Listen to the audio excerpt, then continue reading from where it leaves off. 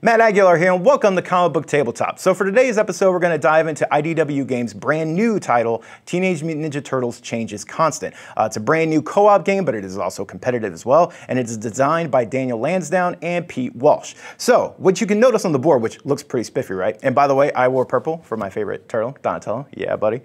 So what makes this game cool is that all the turtles work together as a team. So you'll notice, and we'll actually go to this shot here, you can see the dice. Each turtle is going to have their own colored dice, matching their color, and they're all going to have different symbols on them. Those dictate what you can do during your turn. You're also going to want to talk to your other players to figure out the best strategy to help them succeed as well as yours, because they can use part of your symbols. So you're going to want to work together. And then of course we've got a bunch of different minis on the board. It's a straight up moving across the map. You're going to try and take them out before whatever the adventure dictates. So all of these are really cool actually in the fact that they have, you can see there, they have like full-on comic stories in between, and they tell you exactly where to put everybody, and it's all part of a long campaign. There's actually a bunch of stuff to go through. So with that, we're actually going to go ahead and get started with our buddy Jamie, who is also a huge Turtles fan. So we're going to get him in here and play through a round. So stick around. And we're back to actually play around, and my good buddy Jamie Lovett is here. What's up, buddy? Hello. Real quick before we get into this, favorite turtle? Leonardo. Wrong answer, because it should have been Donatello. So, we're going to go ahead and roll into this. One of the things we talked about before, the coolest parts of this is the dice and how you essentially work together as a team. So, we're going to roll each character's dice and kind of work together to figure out what the best thing is. So, get to rolling. I'll put that there. So, one of the coolest parts is, and you can probably see it on this die right there. So you can see there's a cheese symbol right here. That is actually going to let you in later on in the game. It's the first turn, so it doesn't really do a ton other than letting you pick whatever symbol you want. But in the later rounds, it'll actually let you heal, and you can actually gain a focus back, which focus lets you re-roll dice, which is crucial. So I am going to pick some movement there for me. Oh, what money! I got so much movement. Look at that. Oh. All right, here we go. I use Isn't that my animated, Jamie, when you roll dice as I am. This Well, I'm trying to make sure it doesn't go everywhere. I used my chi to get some movement as well. Oh, nice. Okay. Because trains. Yes. So one of the things you can actually see on the board is there's yellow lines, there's red lines, and there's blue lines. Those are different elevations. Some slow you down. Others, like the trains, mean you have to climb. So to climb, you're going to need so much movement to do that. Now, we've got our stuff laid out here. Do you need extra movement for Leonardo? Because I have some movement here. Would you like some? I'm a giver. Yeah, sure. Let's do that. So I'll give you some of that. Also, what's great is that his Raphael, he's on the other end of the board, but I actually get a benefit from his. So I will get some movement there as well. Oh, all right. I think we're good. So the thing about co-op mode is that you're going to see on the cards, there's these little symbols here. They're essentially AI. So you have a series of steps that you'll follow with them. You'll move them closest to you to hurt you, and they'll attack with whatever stats they have here. So you don't actually have to roll a bunch of dice for the villains. The battle dice, though, are what we roll for the heroes. And so those, you'll see there, your stats on your cards and everything will dictate how much you can roll. Each turtle is different. I know Raphael has a higher attack than a lot of the other turtles. Donatello has a higher defense. So that's what you'll use for that. So this is the initiative deck, and essentially this will dictate who goes. So we're gonna pull this as shuffled and random. So the first one up is the Foot Ninja. So they will all move as a unit. So when you draw their card, and we'll go through ours, so they will all move. They can move, I believe, let's see where theirs is. What's their movement? 3? 3. So they're going to move closest to a turtle. So 1, 2, that's about as far as he can go. He's going to go 1, 2. And then this guy is going to go 1. And he can't go down. Oh, no, he can. That's right. All right, and then this guy is going to go 1, and he can't go down any further because he is on top of a train. So that is the Foot Ninja. If they were close to us, they would attack us. But in this case, they're not to us yet. So next up, Thug Brawlers. Brawler, Shot-Caller, 20-inch plate. No? Okay. that was dignified. Awesome. That was awesome. All right, 1, 2, and they can move 3. So he can't move anymore because that would give him an extra move. And then we're going to move this guy. 1, 2, 3. And then the last brawler, I swear there's another one. There he goes. 1, 2, 3. All right. So he's done. Next, oh, it's your favorite, Alapex. So one of the cool things about her is that because she is the villain of this campaign, essentially to win this, we have to beat her. That's all we have to do. We could ignore everybody else and beat her. But she's a pain, and you essentially, to attack her, you get to roll one of the battle die, and essentially, if it comes up as a defense, she gets to just ignore all the damage you had, which sucks, royally sucks. So let's go ahead and move her. She can move twice. What is her movement? 4? 4. 1, 2, 3, 4. And then she can move again. So 1, 2, 3. Nope, she's going to move there. All right. So she's done. And this is the tutorial mission. So you're going to get a lot of like people moving, not necessarily attacking. Raphael is next. Jamie, that is you. What would you like to do? Well, I guess I ought to move. And I have 2 move because I'm borrowing some of yours, right? So here's Raphael. His movement is 3, and it costs 2 to move through here, right? Yes. When you cross a yellow line, it's an extra. So this will be 1, 2, 3, and then I can move again. I guess I should move 1, and I assume I can't cross there since it's train meets wall. But if I have 2 move left, can I climb, or does that? Yeah, as long as you have 2 move left, you can Let's climb. do that. Let's get up on the train. Booyah. And this goes away. Okay. I've used it. And I can't attack anybody, so. Well, that was an eventful turn. Also, we should look at each one of us, and you can see here below the cards, have these special ability cards. They let you do things. You have to have the right symbols to match them, but you can do things from throwing your fellow turtle, and I'll go ahead and put one of these here so you can see. Mike uses double chuck. He essentially gets like bonus to attack and things like that. Donatello has one of the coolest ones, actually, in the fact that if you're facing the Mousers, he has like, does machines, just like the theme song, and he gets like a ridiculous bonus that he can just like hit all kinds of damage on. So yeah, so let's go ahead and pull the next card. It's my boy. Glad you're happy. I'm not biased at all, by the way. Okay, so I've got move here. I've got a move there as well from you. And let's go ahead and move. So my first one will be, I can move 3, 1, 2, 3, and then I can move again, 1, 2. So we're gonna climb there, which means I can go ahead and attack. Now for attack, the way this works. So I have 2 katanas, and you can see that one actually lets me defend as well and attack, but I've got 2 of these. So essentially those add dice to my attack. So my core attack is 1, which means I will take 1 black die. And then I've got 2 of those, which means I will take 2 of those. So I will roll a total of 3. And I will attack this dude, Foot Ninja. By the way, best part of almost any game is rolling dice.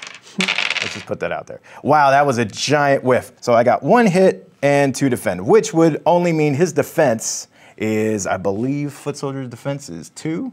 Yes, correct. So that wouldn't do anything. However, I have this little handy dandy thing, which is a focus token. Each turtle has a certain number of those. You can gain them back throughout the game. If I go ahead and turn one of those in, which I will, then that means I can re-roll as many dice as I want, hopefully getting a better result. Oh, booyah, son! Look at that. Okay, so I got now that, which is 5. That beats his 2. So I would just take 2 away, which means I do 3 damage. He only has 2 health. 2 health, so he gone. That's right, he is done. Donatello is the one who drew first blood. Look at that. Harry, we'll call him. Harry is dead. Harry the Ninja? Harry the Ninja is dead. We'll just set him there. So next up in the next turn, oh, Michelangelo. Okay, so literally all I can do is move. All I do is win? No, that's not the right thing. Okay, I'm sorry. We're gonna go ahead and move here. So I can climb, so I'm gonna take advantage of that. So 1, 2, 3. Sorry, 1, 2, 3. And then another 1, 2. Then I can use my 2 to climb. I'm gonna climb there. I can't do anything. I can't attack him because I have nothing but move, which at least I'm on the train. So that worked out. I don't actually think I can, nope, I can't do anything. On a skateboard. He is. It's fitting. It's fitting. One of the cool things that Mikey does actually is I actually get a bonus move, and I can cross any terrain. So no terrain affects me. I'm going to go ahead and move. Oh, I can't. Oh, it's free though. So yes, I can move right there. And that way I keep this little dude from coming up. So next up, Leonardo. Leonardo. Oh yeah, son. All right, so I have only one move, unfortunately, and you're not sharing any. I am sharing. Anyway. Well, yeah, but not to. Oh wait, I'm Leonardo. Yeah. I'm looking at the wrong dice. Excuse me. I gave you two. I have a bunch of move then. Never mind. So his movement is 3. So we will go 1, 2, 3 with the first one, and then 1, 2, and let's see. You have 2, so I should be able to then move up here, right? So let's do that and try to cut up some ninja. And you have, geez. All right, so each one of those, and you'll notice on certain things, and I'll put that here, we can focus on there. So you'll see some have double. Those actually mean you get double the amount there. So in that case, he has 2 of these, which gives him 4, and then whatever else he wants to throw into it. So that's actually a pretty sweet attack. Yeah, so let's go ahead and swing. He has a base attack of 3. And let's see. We will hold on to one of these so that we can do this later if I need to. Look at you. So we get to add 3 more to this, roll 6 dice. That is strategically right there. Wow. That's 4, which he's a gunner guy. Where are those? Gunner guys right there. So they have 2 defense. 2 defense, One defense health. 1, so that should be enough to take him down right He there. goes. What's his name? You get to name him. George. George. Harry and George. George. Second Blood. Leonardo. These are also the most like Seinfeld named thugs ever. It is New York. If there's a Kramer, it's gonna be amazing. All right, so next up, we're gonna pull, oh, is that your whole move? I think that's it. Okay. Next up, we're gonna pull Thug Gunner.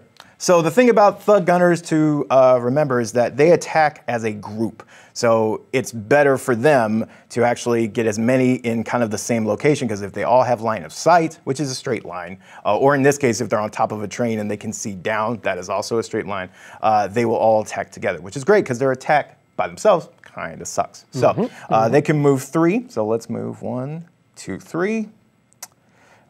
He's gonna move 1, and that's really all he can do. And then we got 1, and that's the one that just moved. I swore we had another one. Did we kill him already? I killed him. Oh, that's right, you killed Leonardo him. killed him. Hey, oh, that was George. Yep, okay, George. I thought George was a brawler. All right, so no one has line of sight because they are below a train. So, and you're on the other side of it, so they can't do anything. So next card and last card is Thug Brawler. So Thug Brawlers, actually, that's their benefit. They get 2 in the initiative deck, so they can go twice. So let's see. 1, 2. He can't move in the same spot, but he can move. So 1, nope, he can't move there either. Let's move him here. He can't climb because you're smack there. And this one, though, can move into that spot. So yeah, so that's them. All right, so that is the first turn. So what you would do after this is you would go ahead, we would re-roll all our dice, because every round that changes. You would move this down 2 rounds. And essentially we need to go ahead and beat Alapex before the 6th round to win this. And then we would go ahead and shuffle this. Also, special ability cards that you're seeing below here, those reset as well. So you can pick a different one each turn. And your stats on your actual cards here, which actually, do you mind grabbing Raphael so we can show his main card off there? So Raphael's card, you can see, has a bunch of stats towards the top. Also, the ones at the bottom tell you exactly like what his symbols are. And then he has a special ability, which I don't remember what Raph's is. It's Enraged. It only comes into play when his life gets below 5, I believe, and it basically punishes people for attacking him.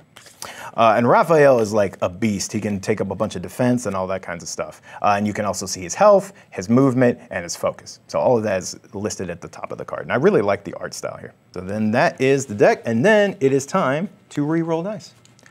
So let's go ahead and re-roll that here. Okay. And so now that we're actually moving around, oh, and I rolled a chi symbol, so I can go ahead and take back my focus. And then I'm gonna take some attack. Where am I? Where's Donatello? Oh, he's over there. Okay, so I need to move, and I need some attack. Booyah. And, oh, nice. Oh, and that is one thing we hadn't really covered because we hadn't been attacked yet because we're boss like that. So if you look at, Boss like that indeed. if you look at the die here, you'll see the shell. That is essentially if they would have been good enough to attack us, we would have rolled that, or we can look at our symbols here and go ahead and deflect one. All right, so what we would normally do is the deck is shuffled, and so we would just go ahead and pull that, and that would start the next round. And this one, of course, would be way more action-packed because people are actually in each other's spaces, things like that. But that's actually just a really quick sampling, but effective, because that is essentially the game. Like, you add complexity. There's other campaigns where they have cameras in them, and you gotta avoid the cameras. There's Mousers, which have all kinds of other mechanics. But ultimately, it's being strategic about your dice, helping each other out, and trying to kind of build up each other's abilities. I mean, what's your impression on the overall game so far? Oh, I like it a lot. I'm looking forward to playing more of it because my understanding is you can play them individually like this, or you can play them in sequence like you're playing through a comic book, and depending on who wins the previous scenario, you might get a bonus or a detriment going forward in the next one. So that sounds a lot of fun to me. Yeah, that's one of those that I feel like the comic book office needs to get a campaign going, hint, hint, nudge, nudge. So with that, thank you so much for joining us on Comic Book Tabletop, and we will see you next time. Peace.